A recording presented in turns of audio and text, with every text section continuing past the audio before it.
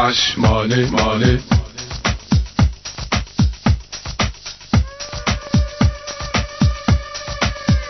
Cash money. Whenever you are listening, I ask you to participate in this particular program because I have Henry Tokubak.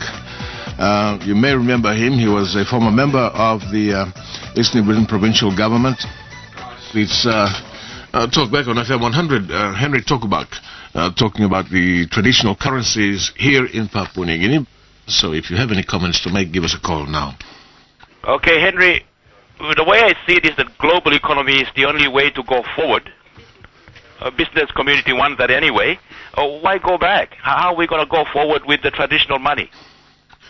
Global economic is just too big and too huge for a simple man to survive with. Right. We just have to create an exchange mechanism that will make big Tusks and Paper Money be able to live together.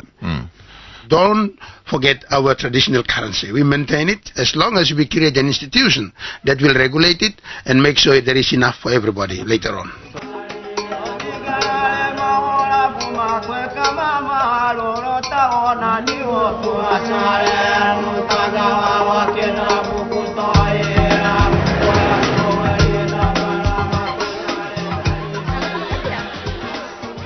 Day in, day out, we are surviving with our traditional economy, and that's based on our traditional currencies, shell money. We, the small people, don't benefit from the global economy. Modern money is like chasing the wind. You know, just you have $5 in your hand today, and then a few minutes later, and then it's gone, and so you got to go and look for another $5. The true bully beef of PNG. It's made right here for you and me. We can buy anything with shell money. We can buy goods from the trade store, flour, oil, soap, tobacco. We can even buy land and materials for our houses. We don't need a lot of modern money, China, to have a good quality of life.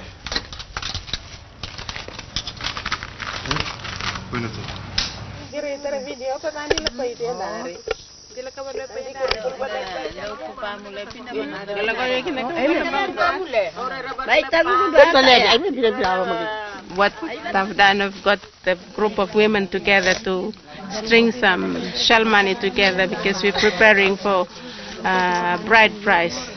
One of my nephew is getting married, so we're getting everybody together to work on this. I think the shell money will survive. It won't die off. Because it's not the thing with modern money. You give it away and it goes for good. With the shell money, you give it to me and I give it back to you. So it's just to and fro most of the time. It's not running away from us. So that's how I see it.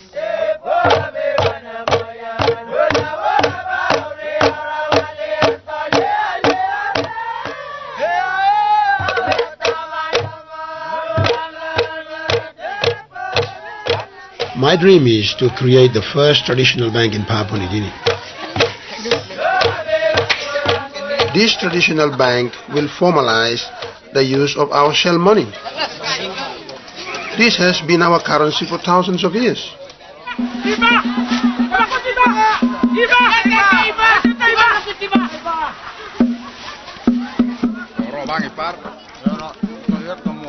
Shell money is used for many customs. When someone dies, their wealth is distributed not only to the family, but to the whole community.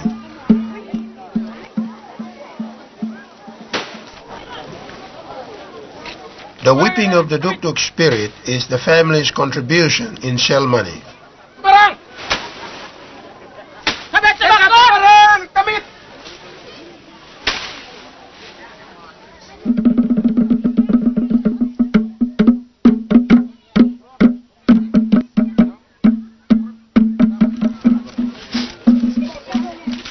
My traditional bank would really help the people.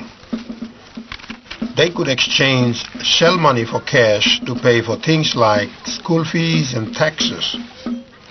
The modern banks makes it almost impossible for people to borrow money, but my bank would provide small loans in shell money. I want the government to legislate, allowing us to set up a traditional bank. What I'm saying is we are banking tambo, shell money, instead of money. It's just that people are saying, no, it will not work. Somebody must tell me really why it cannot work.